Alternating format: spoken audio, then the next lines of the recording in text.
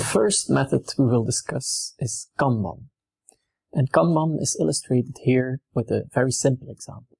You have two workstations producing two types of products, A and B. Now, every workstation has a so-called supermarket. Supermarket is a limited inventory of intermediate products, or in the case of workstation 2, finished products. And every workstation also has a Kanban wall. Now, the way Kanban operates is illustrated here as follows. Let's assume we have a customer asking for a product A. Then it takes one of the finished goods from the supermarket of workstation 2. And when it takes that item, the card that is attached to it, that's called the Kanban card, is removed.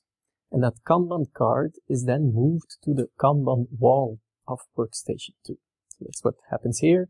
Item A is sold to the customer and the Kanban card moves to the Kanban wall. Now, workstation 2 has some available capacity, and if it has available capacity, it checks its Kanban wall to see what it has to produce next. And now it can see on its Kanban wall, item A has been sold, there is a Kanban card for item A on my wall, so I'm allowed to produce item A. So what happens next is workstation 2 takes the Kanban card and starts producing the next A item.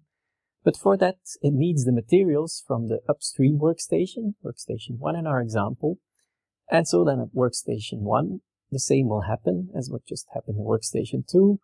Items will be taken from the supermarket and the Kanban card will be detached from it and will be moved to the Kanban wall. And that's what we observe here. Workstation 2 starts producing A. It takes the materials from the supermarket of the upstream workstation, and the Kanban card there moves to the corresponding Kanban wall. And then at workstation 1, the same happens all over again. Workstation 1 observes that it has a new Kanban card on its wall, so it's allowed to produce the next A item. And to make the next A item, it needs to retrieve materials from the upstream stage, where in the upstream stage, the item will be taken and the corresponding Kanban card will move to the upstream Kanban wall, and so on all the way up to the start of the production line. So this is how Kanban works. So that can be summarized with the Kanban rules as follows. First of all, that's the key rule for all card-based shop floor control systems. Every item has to have a card attached to it. Then the consuming product takes away goods from the supermarket, and then doing so releases the Kanban card, puts it on the Kanban wall. Then the producing process observes its Kanban wall and produces items for which it has a card on its wall. And then there are some additional rules. Well, first of all, of course, if there's no Kanban card, you're not allowed to produce anything. But second, a Kanban card does not always exactly correspond to just one item. Because, well, if you think of batching, we've discussed that before, we move items from one workstation to the next in transfer batches. And so the size of one transfer batch, that's what we will call a container quantity. So in fact, we will need one Kanban card per container quantity or per transfer batch, and not necessarily one Kanban card per individual item. So, second rule is, if you produce, then you have to make exactly enough to fill one container, to fill one transfer batch, and then attach a Kanban card to it.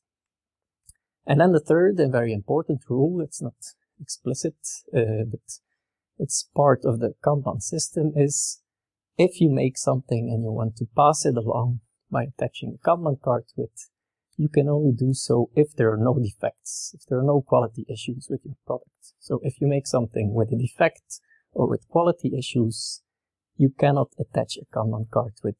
You're not allowed to pass it to the downstream process. Now let's take a look at this Kanban wall, because in our example it was very simple. Whenever a Kanban card appeared, we assumed we could start making it. Now remember that there are process batch sizes as well. And the process batch size is not necessarily the same as the transfer batch size.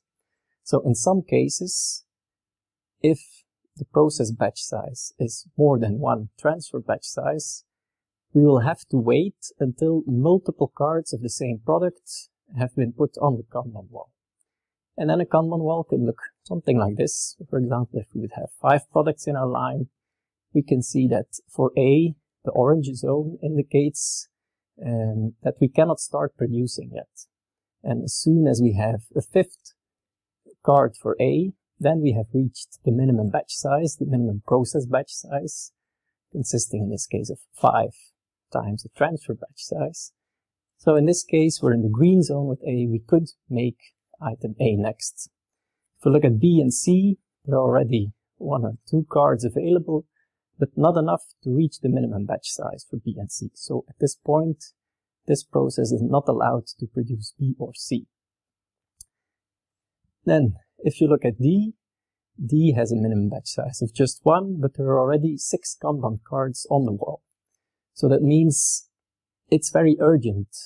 There has been a lot of consumption of item D, and we haven't replenished it yet. So because of the many D cards, the Kanban wall also indicates the urgency with which we should produce the next item. In this case, it's very obvious. Next item should be D. So that is, in short, how Kanban works. So we have the supermarkets with the limited inventory of each item. Items that are taken away bring the corresponding Kanban cards to the wall.